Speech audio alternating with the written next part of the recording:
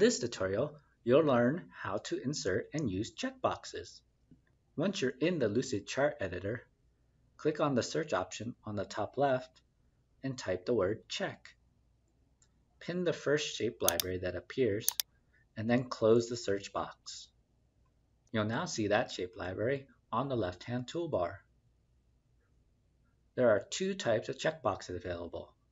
One is horizontal and one is vertical. Drag one to the canvas and by default, 3 options are included. Click on a box to check or uncheck it. Add or remove options by clicking on the arrows. Edit the text by double-clicking on an option and typing. You can format the font and color using the text options. You can change the color of the box by changing the shape fill properties. If you need to space the options, click on the shape and then click and drag one of the white boxes. We currently do not support changing the size of the boxes.